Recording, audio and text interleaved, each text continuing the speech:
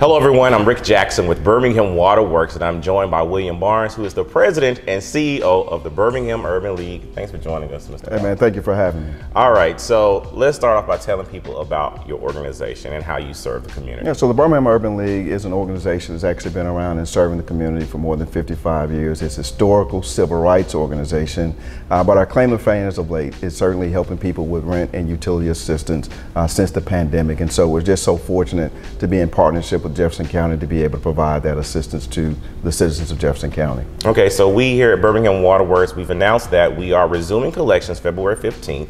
And the message here is that we are trying to help our customers. We want them to engage with us.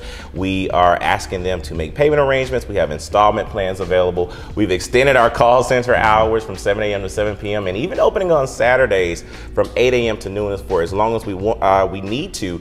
But more importantly, you know, we have resources like you that are providing this assistance to our customers, and you've already helped a number of our customers. Yeah, actually, we put about $25 to $30 million into the Jefferson County residents over the last 18 months. And we're fortunate enough and happy to announce there's another $20 million that the Jefferson County Commission has approved, and we will begin and resume helping customers. And so we just want to let folks know that these resources are certainly available. We know that people are still reeling from the pandemic and beyond, and you know, we expect that these funds will actually go through 2025. And so we want to make sure that folks understand who qualifies. And so it's for all Jefferson County residents, but not for those that live inside of the city of Birmingham, because Birmingham has its own allocation. Okay. So if you're outside of the city of Birmingham but a Jefferson County resident, that's qualification number one.